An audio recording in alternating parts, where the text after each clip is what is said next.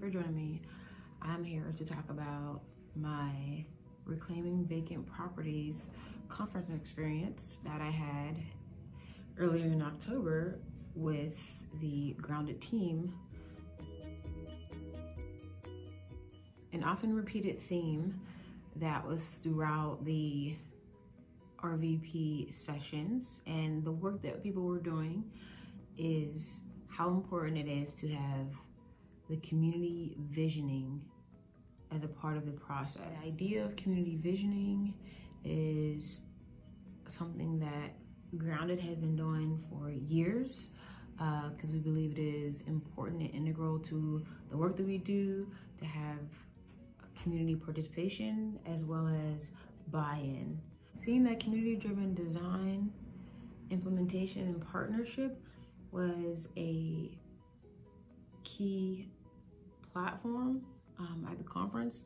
Let us know, it was affirming to us as an organization that we are indeed on the right path, as well as it is affirming to know that others are also on board with the same process that we are doing as well. Throughout the country, we've seen that routinely community voices have not been included, and it's something that we are glad to see is changing.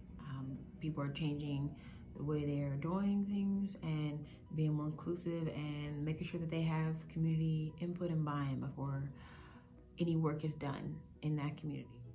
Some other great tips that I was able to take away from the conference and through interacting with peers are some key ideas on how to interact with local organizations and stakeholders to support our work. I won't give those tips away here, unfortunately.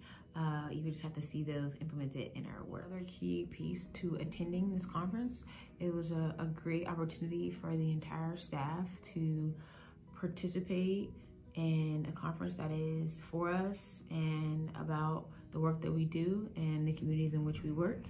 It was also a good opportunity for our team to have team bonding and to have a reset. Also cool to be able to explore some of the cool features in Atlanta, like the aquarium. Thank you for listening, and thank you for supporting the work at Grounded.